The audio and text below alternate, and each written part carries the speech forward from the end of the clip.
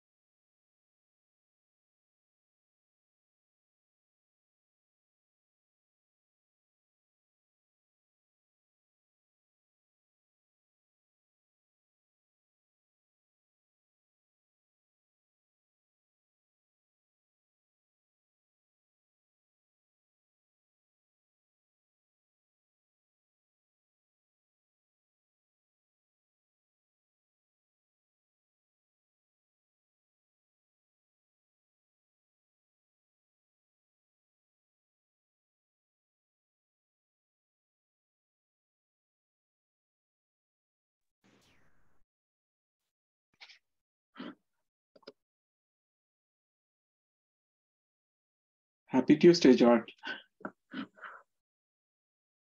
Give it 2 more minutes, Amy.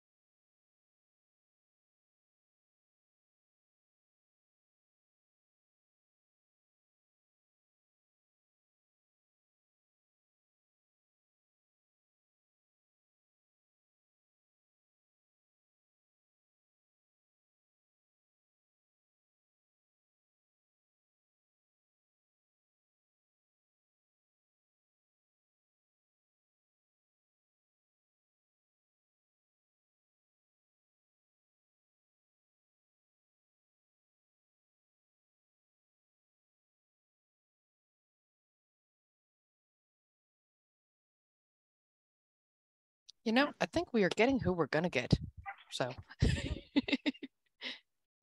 Dims, I'll pass it back to you to go ahead and kick us off. Hi, everybody. Today is September 6th, and today we'll be going over some of the tag reports from our tags. So there's your tag reports. Let's go with tag storage first. I see. We've got both of them on the line too. Yes, nice. Hello. Yay. Go ahead. So a quick update on the projects. KubeFS was approved. That's now in incubation. OpenEBS, we're looking at the list of maintainers and some of those challenges. There have been some really good updates from the maintainers, and we're expecting further updates in a couple of weeks. So I think we should be able to make a more detailed early October. The curve storage system have had presented. We recommend Sandbox, and the curve team are going to reapply for that. And we also had a presentation from the Carina project, which is a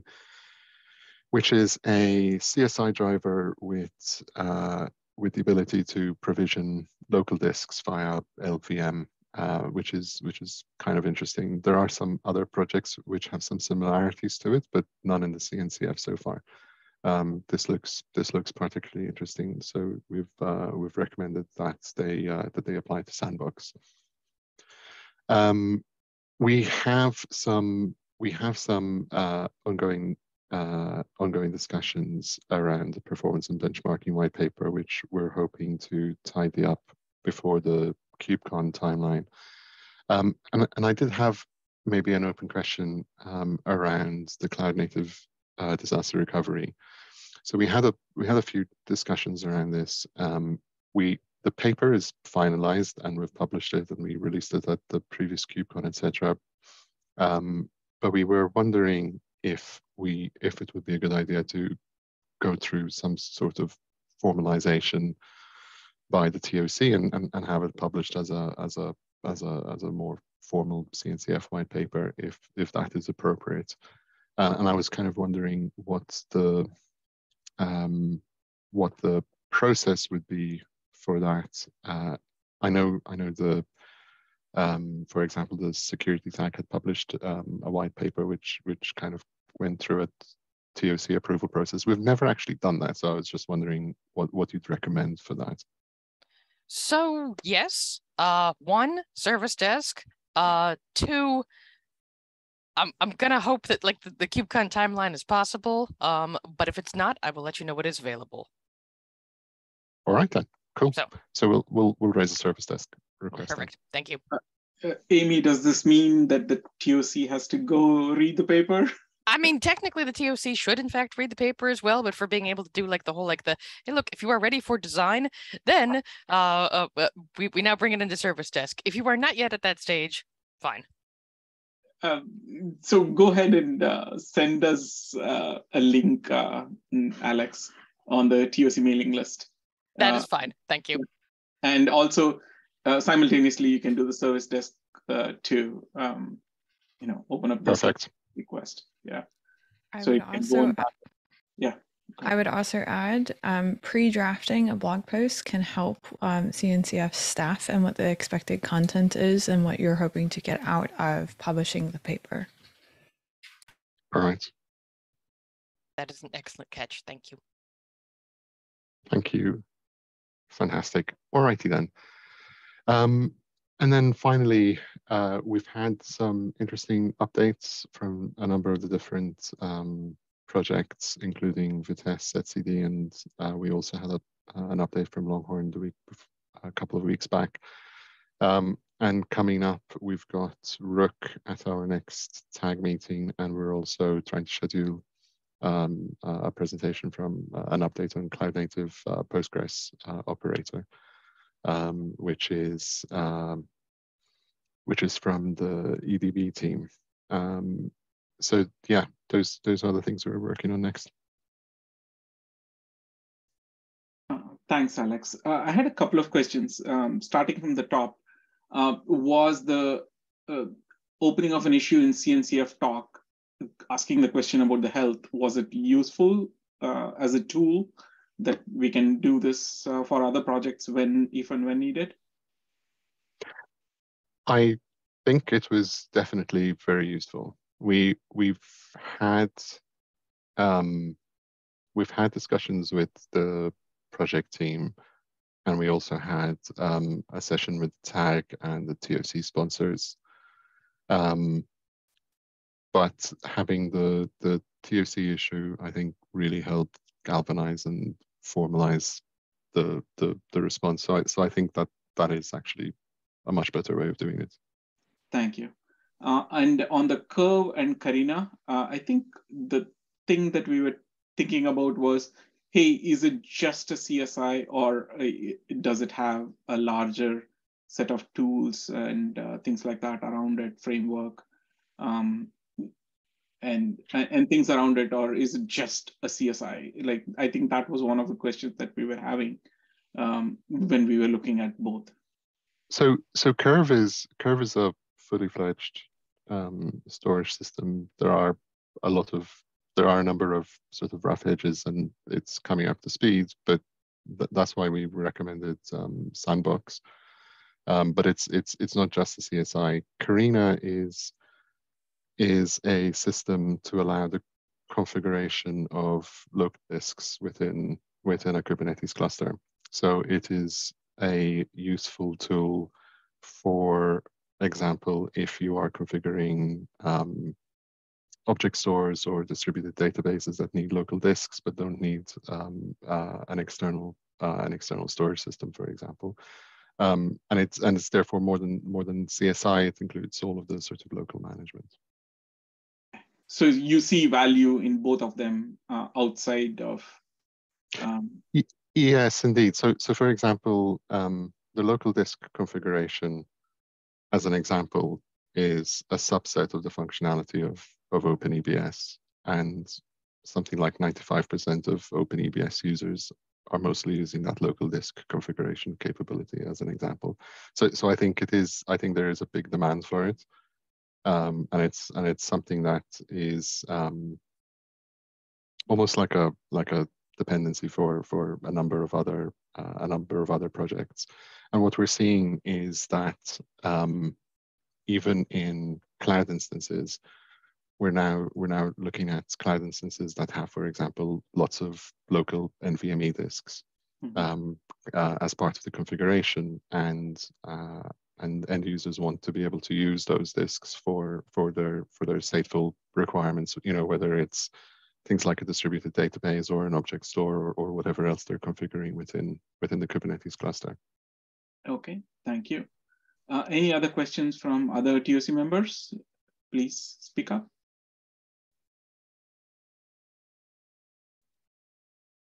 Going once, going twice. Let's go to the next slide, Amy.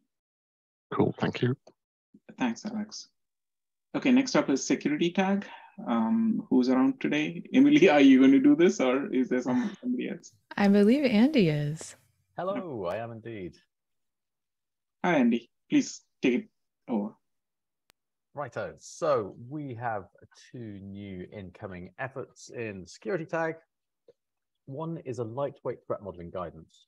The aim here is to provide a loose but guardrails type framework for which to try and move more quickly through threat modeling a CNCF project as it comes into the tag.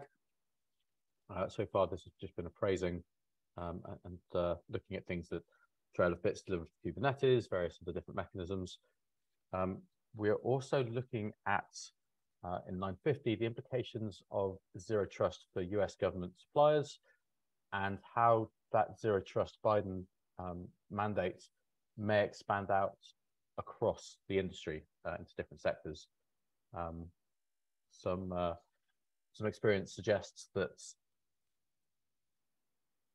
maybe academia or sort of government adjacent places may come up against that sooner rather than later.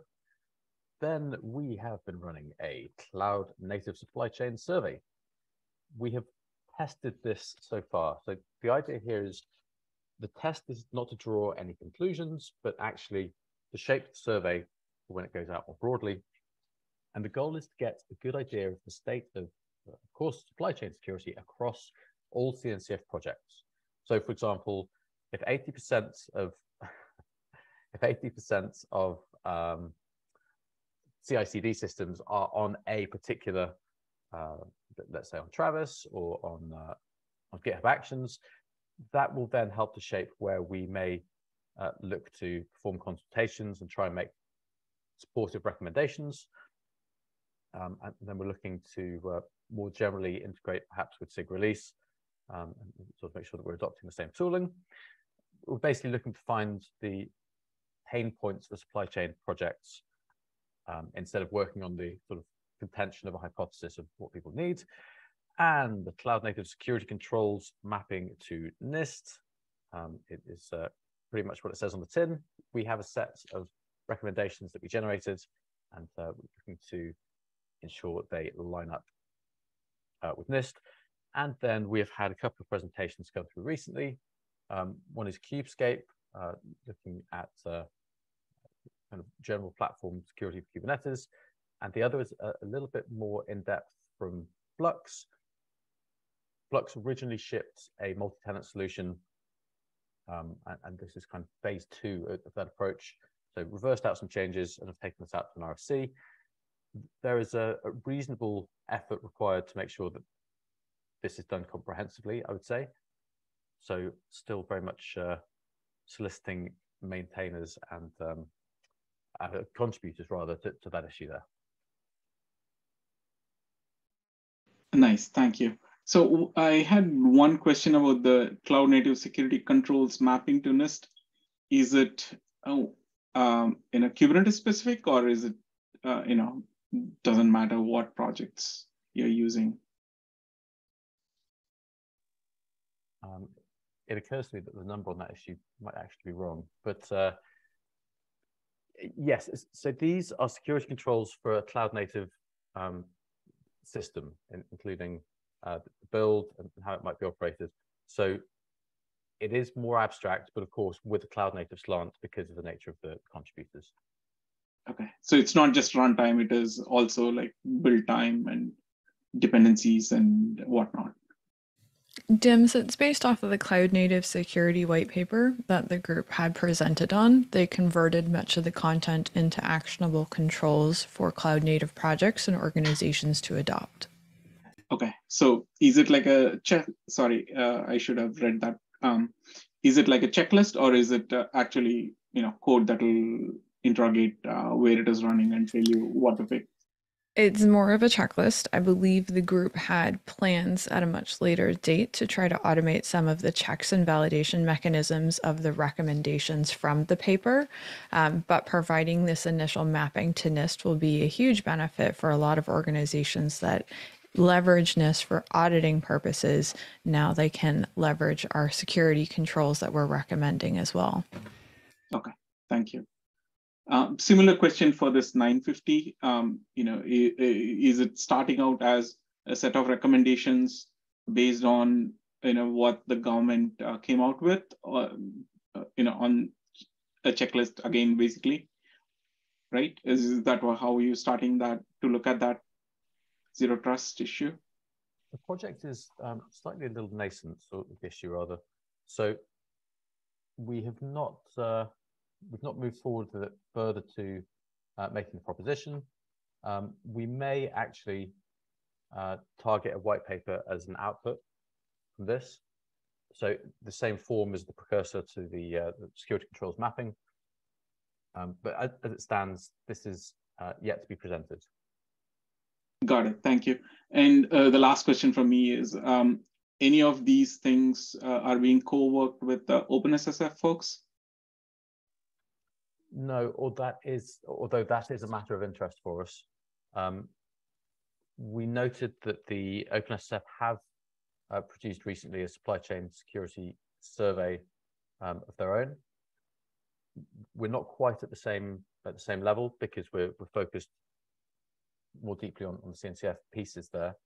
But there are also some ongoing discussions as to how we can collaborate best with the OpenSSF. I will drop that issue in and I can dig it back out again. But it's certainly a matter of interest for us, yes. Thanks, Andy. Any other questions from other TOC members? Justin, you were saying something about the issue. No, it's just that the 645, it's 845 and 635 somehow got merged into both numbers. No worries.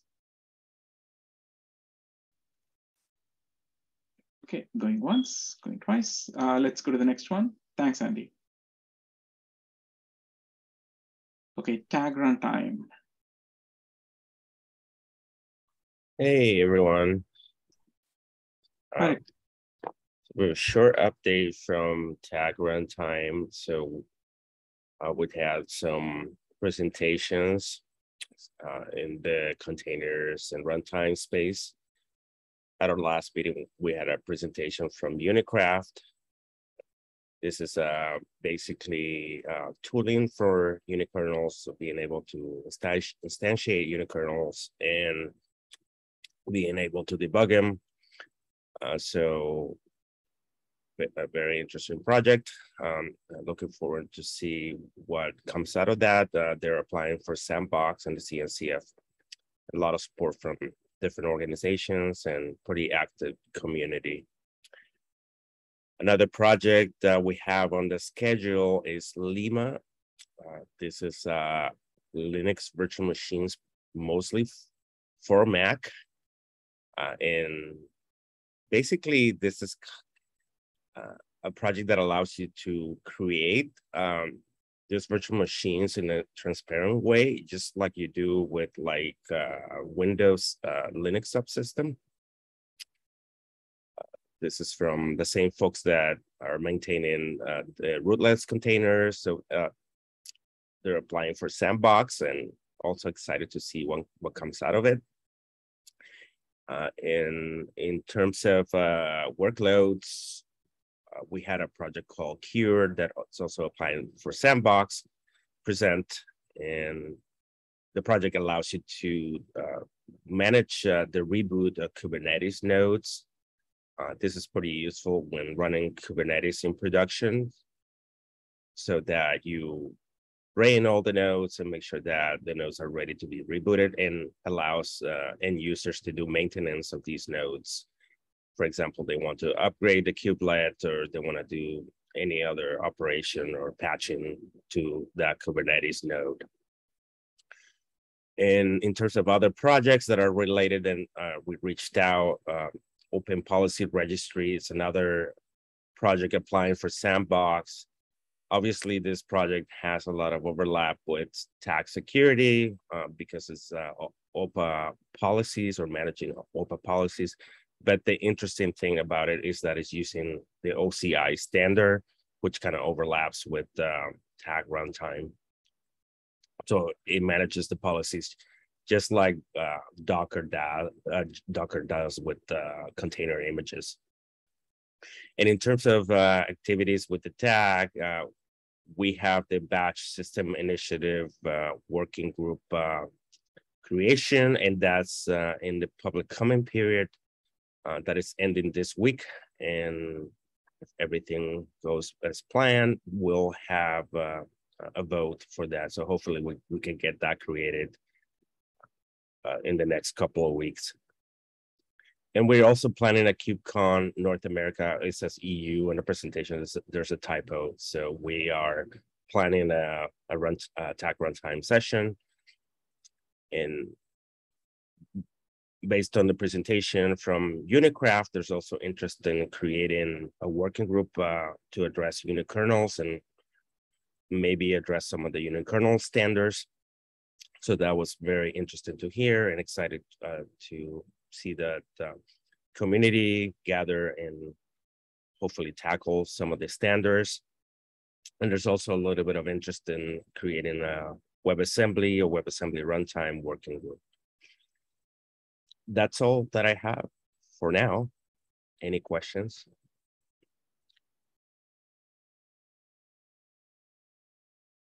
Nothing from me as such. Any other TOC members?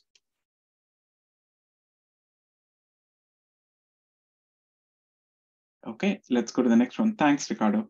Thank you. Hello. Hey, Matt. So I guess I'll start with the most impactful one. We have a new logo. So thank you to a very long belated thank you to the artists at the CNCF that came up with a bunch of animal logos. I think in the future, in the next month or so, if we get to it, we'll have a blog post on why owls, but there's a lot of cool things about owls as an animal that overlap with observability. It sounds contrived, but it's not, I promise. Next, there was a TOC asked to help assess the health of the Cortex project. I've just recently updated that issue with some of the things that Alalita and I kind of brainstormed around last week. I won't go through all of it here, but in short, There's a number of adopters listed in the Cortex repo. I've listed them there. So we're suggesting and recommending that each of them is contacted to see what their position is on the Cortex project. Are they still an adopter? Are they still running it? If they're not, and they've gone to Mimir, what were the things that drove that consideration, and or what would they need to continue using the Cortex project? This is stemming out of overall concerns around the longevity of it, the abandonment of the project by its maintainers shortly after it achieved incubation status and started to get some critical mass, and the lack of ability or the potential lack of ability for customers to have vendor supported Cortex, enterprise grade support. We're suggesting that, and we need to confirm some of this with the existing project maintainers, that there could be some logistical assistance that's needed to help with community development and the project itself, and some other potential needs that are there. I guess what we're asking from the TOC here is, should we ask you guys, or we'd like to ask the folks on the TOC that have connections to some of these companies professionally or otherwise, if there's some avenue to kind of have the TOC or us reach out to these people the right way without it being ad hoc. So that's one place that we could use a bit of guidance. Would you like me to go breadth first, or do you want to? Let's talk about this a little bit. So what I would suggest is we can, with Alalita and you kind of like taking a lead on a Google Doc, we can draft an email out to possibly the GB folks. Let's target it at the GB folks, and let's come up with a text. And 3-4 of us, if we can, write, draft the letter, then we can send it to them to see if anybody bites, right? Yeah, and to be clear, we haven't formally started reaching out to these adopters. On paper, we have had some conversations with people, that either show up at the tag or that we're personally or professionally connected with, but formally this effort hasn't really started. We wanted to do it the right way. Yeah. I tell this to everyone, let's do our homework and then we ask for help. Then we can ask for better help, right? So let's do that. Super. Thank you. Okay. One thing an interesting milestone happened over the month of August. It was a kind of a quiet month generally, as with many of the tags, but on the open telemetry profiling efforts, this is the effort to add profiling as a fourth signal type to open telemetry, joining logs, metrics, and traces as formal signal types. That has roughly 2 months or so, a little over 2 months of biweekly meetings, sponsored by the tag and Ryan Perry and some others that are passionate about this. We kind of kicked around a document for a couple of months, and that's now wound up as an open telemetry enhancement proposal, an OTEP, similar to KEPs. I'll put a link in the slides. And last meeting 2 weeks ago, Liz Fong Jones came and talked about hybridized signal types and different ways to view them and why profiling is important. So that was sort of a timely talk, but that OTEP is up there now for comment from the community. It also has the support of TC members from OTEL. So this has been a nuanced effort that's been, I don't want to say slow moving, but moving slowly enough so that we can get sufficient critical mass from folks that are interested, that can help drive it. So yeah, I'm optimistic about its future. Next, there's a collaboration that we've proposed between tag security and tag observability around how to model package formats, npm, rpm, deb, etc., as well as CVEs and other vulnerabilities out of organizations like NIST and the like for the Landscape Graph project. The supply chain working group out of STAG is undertaking some of that and has a similar graph-based project underway that we're chatting about. So there's some overlap there and a potential collaboration. Details are at the links. And then lastly, we had an LFX internship approved. It's a joint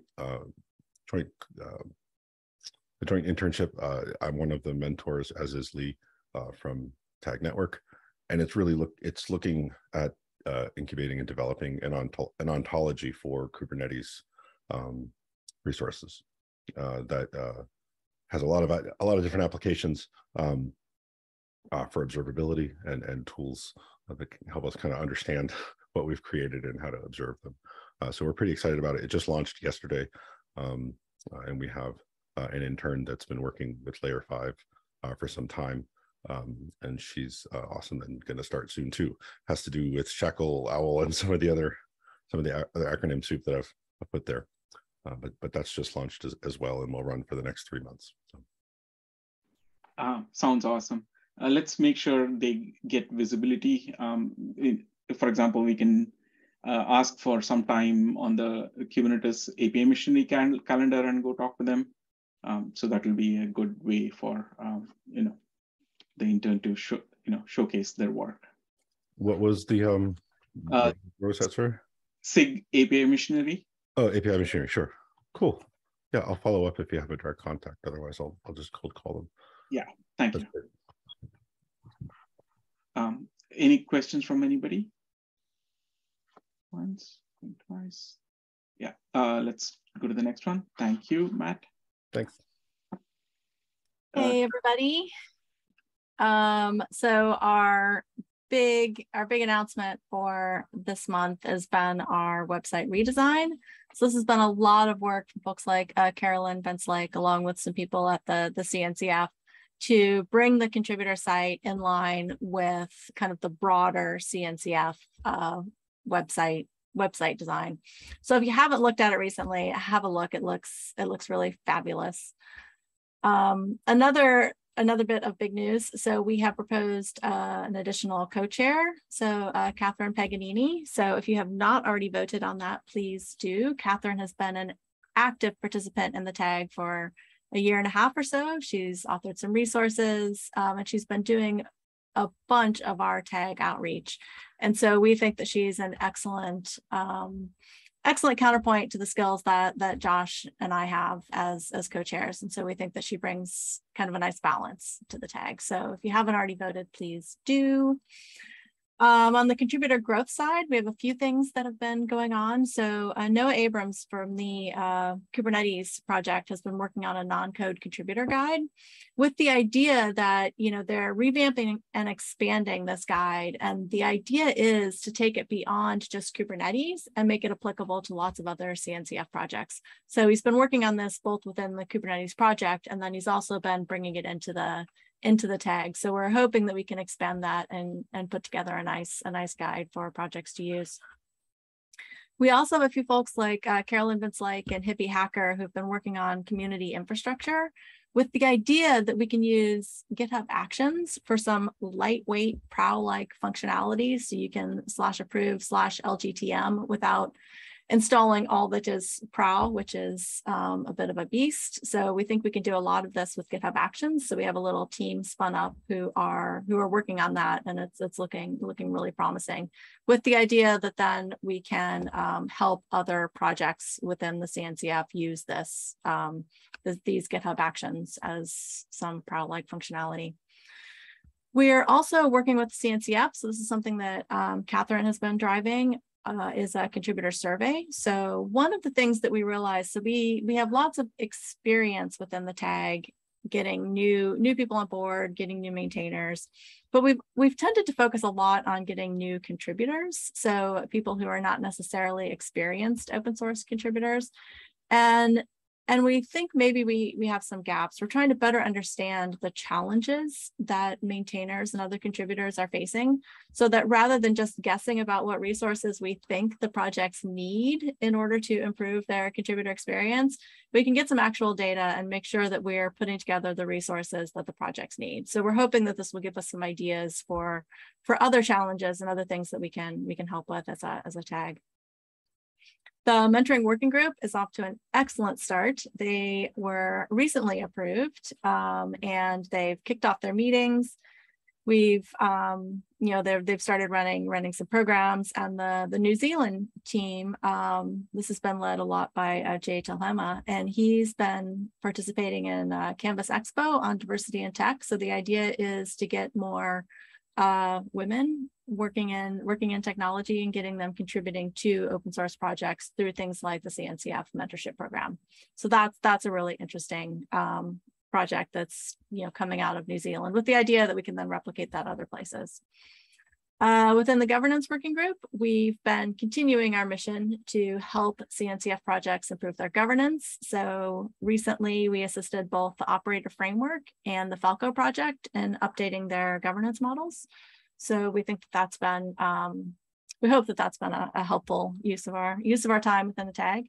And then just our regular reminder that as you're talking to projects, as you're reviewing proposals, annual reports and things, and when you provide feedback to projects about needing to improve governance or grow the contributor base, reach out to us or have the project reach out to us. We're happy to help. We set aside time in just about all of our meetings so that we can, address project questions and project needs. So we're here to help.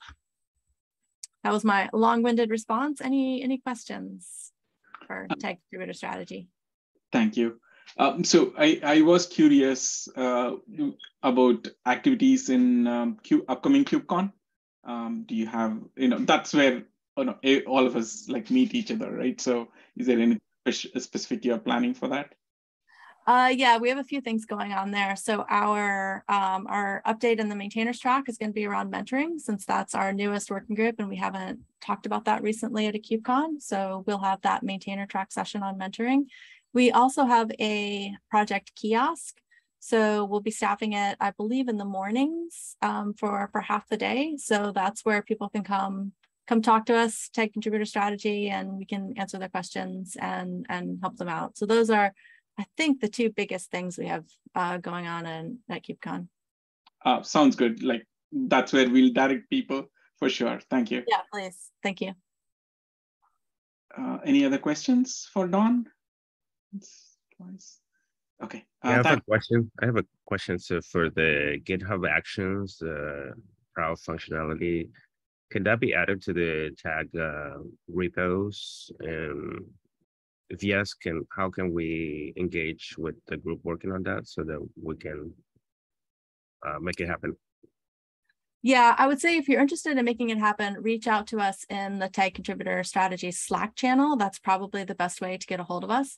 The short answer to that is that right now, this is not quite ready to use. I think we're going to pilot it within Tag Contributor Strategy so that we can use it, find out what's working well, what's not, before we roll it out too broadly. But they are definitely looking for help. So I would encourage anybody that wants to help out with those GitHub Actions and that functionality to ping us in the Slack channel. Sounds good. Thank you. Yeah, thanks, Ricardo.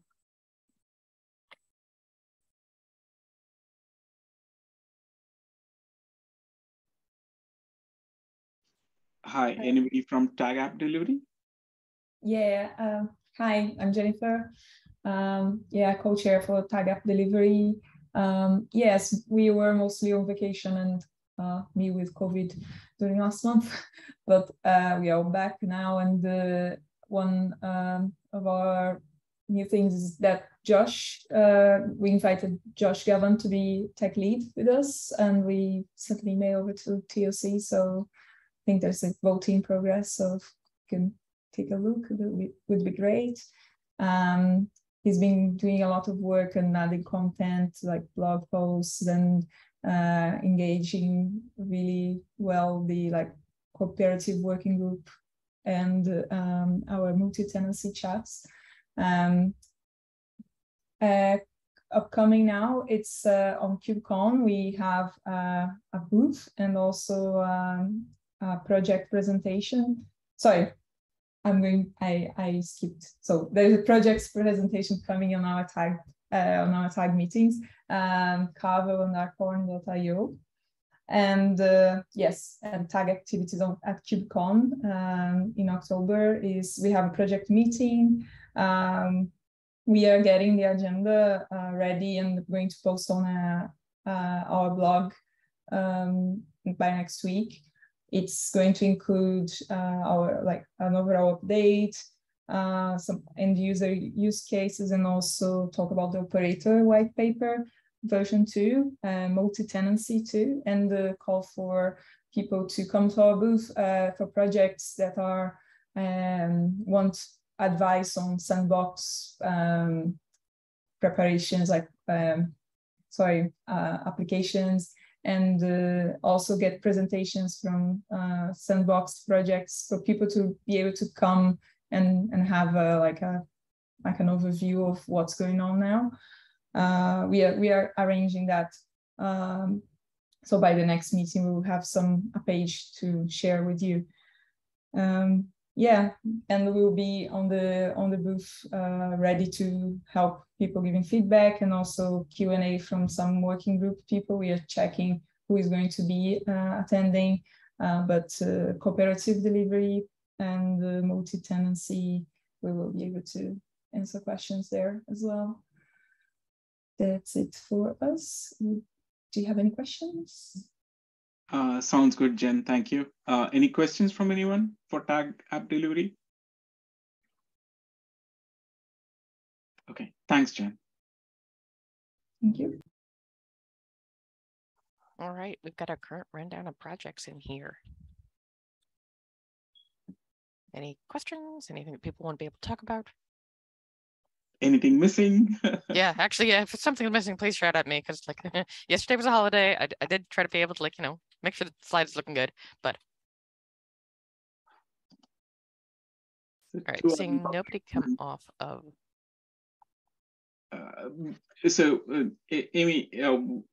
Emily, we sent out an email about pause for some of these things. So do you want to voice what we were thinking, Emily?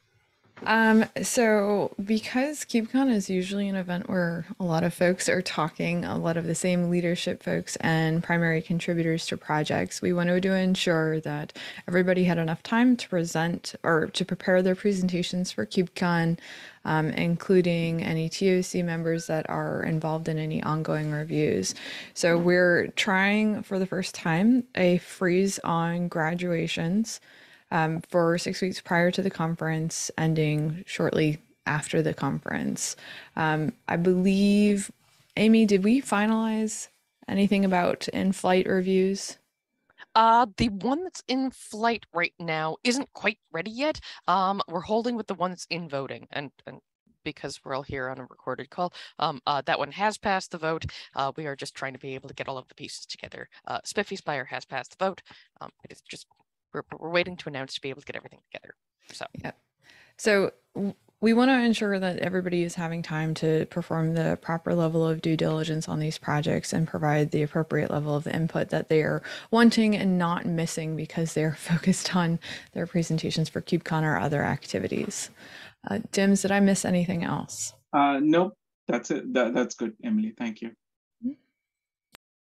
Any questions from anyone on the pause or any other matters? Okay, thanks, Bob. We actually even get time to be able to do like proper questions. Like, go team. There might not be any questions, but we had time for it. Yeah, the usual question I'll end up asking if nobody's asking anything is like, are there communication breakdowns between liaisons, TOC members, people coming in with projects, applications. Please surface them up. Let's try to work on it together. I know that we have some things in progress. So see the CNCF TOC issues, and you will see some of the older issues that we were talking about, like, hey, how do we do better when sandbox projects ask for what do they need to do to get in, kind of thing. So if you see anything else, let's talk about it on the Slack channel, or we can, if we need to bring it to this forum and talk about it formally, we can do that as well. So other than that, I don't have anything else. So TOC members, please vote for the two people. I think it's Catherine and Josh. Yeah, Josh. Yeah. Okay. That's it from me. Thanks a lot, everyone. See you next time. All right. Bye, all. Thank you. Bye-bye.